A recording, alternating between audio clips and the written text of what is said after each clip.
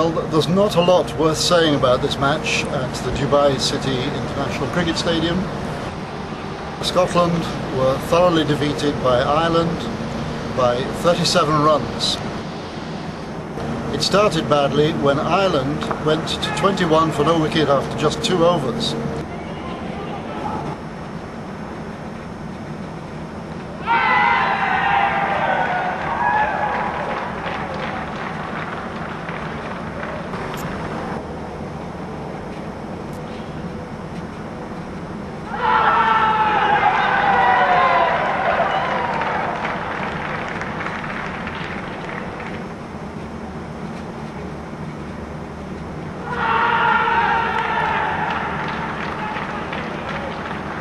There were 2 wickets each for Majid Haq and Kyle Kurtzer.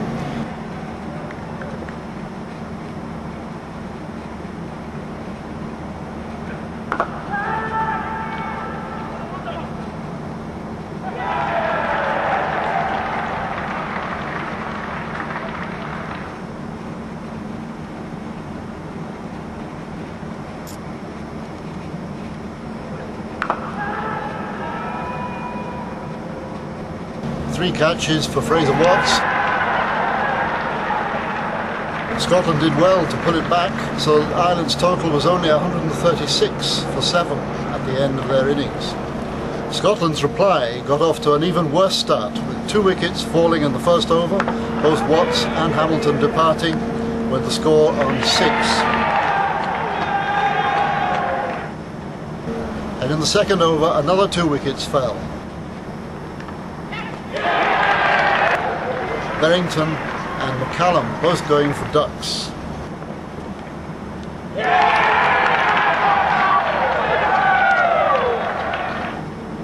By the time the 4th over had finished, Stanger had gone as well.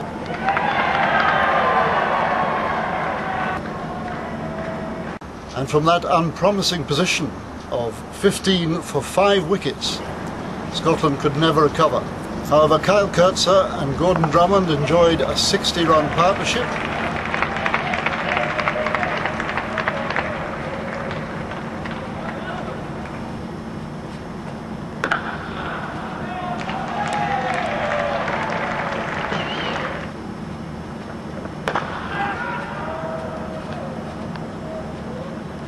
Kurtzer was the highest scorer with 43, and he certainly looked disappointed not to go on and make his 50.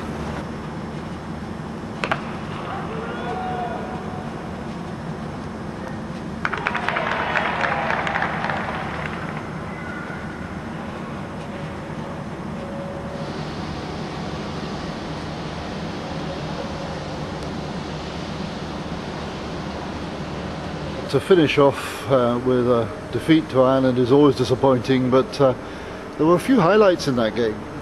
Yeah, I think that the bowling, particularly of Kyle Kurtzer, has been a bit of a revelation on this in this tournament, in this format of the game. He's a very competitive player, and ultimately he wants to do really well for Scotland, and he wants to just add value in any way he can. So. He was excellent in that particular day, and also Majid Haq, put in a really good spell, and to finish with a couple of wickets and only going for in the teens off his 4 overs, a fantastic effort. So he's very competitive. He's done well against Ireland recently, and we're hoping that they'll continue. I think he's worked hard in his game, but he's also worked hard in his fitness, and that's showing. He's got through this entire tour. We've been away for a month now, and he's got through the whole tour in good shape. And also, once again, not unusually, some pretty good fielding performances, catching. Yep, we've caught well in this tournament. The last 2 games in particular, I thought the field and also with the ball, we've done really well and been very competitive. And to keep Ireland and Afghanistan to the mid 130s in a 20-over competition on good tracks is a good effort. And I think that coaching staff and the players have worked really hard on addressing that, and it's been good to see. But the batting was a pretty horrific show at the start of the innings yesterday. Yeah, I mean, we're 5 for 12, but we knew that we had to get the 136, 137 runs in 14 and a bit overs. So we decided that we were going to go for that and give it our best shot, and it didn't work out. Guys edged and went to fielders and stuff like that, and guys went out there with a positive intent. Because of that, we did lose a few wickets, but then good partnership between Gordon Drummond and Kyle Coetzer, and it gave us a sniff of actually winning the game. And unfortunately, we paid for those 5 wickets up front, really. But batting throughout the T20 warm-up period and the competition itself, with the exception of the game against Uganda, the batting has lacked consistency. Is that really what the problem is?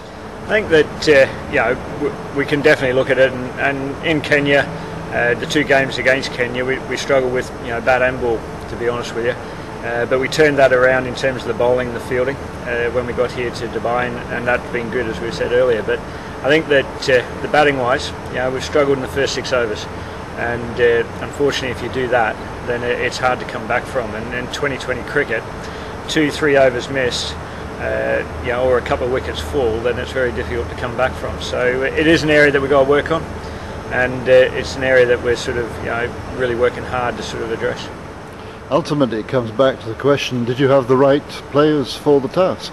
I think whenever you set about selecting a team for any particular tournament or any particular game, you have a look at what you got, and you go with a decision, and that's based very much on logic. And selectors felt that we got the right 14 players here, and we can look back in hindsight and say, well, maybe this player, maybe that player, but ultimately, we believe we had the right players, and unfortunately, in terms of the competition itself, we've come away with 3 losses, and we're disappointed. We're really disappointed about that.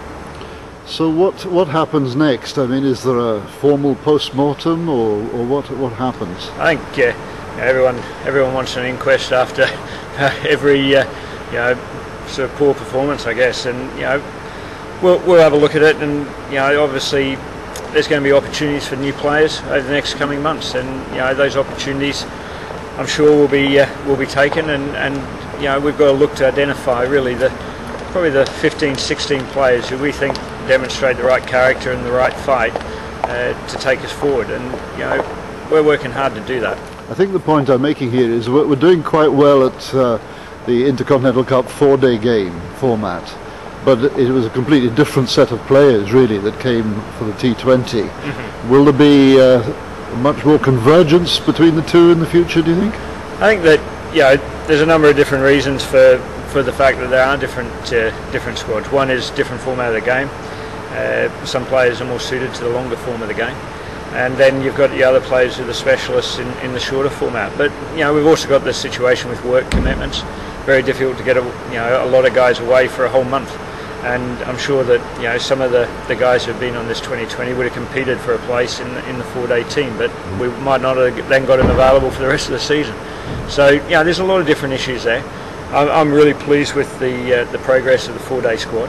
Well, we have 3 more Intercontinental Cup games coming up against the Netherlands, Afghanistan and Zimbabwe somewhere in Africa in the autumn.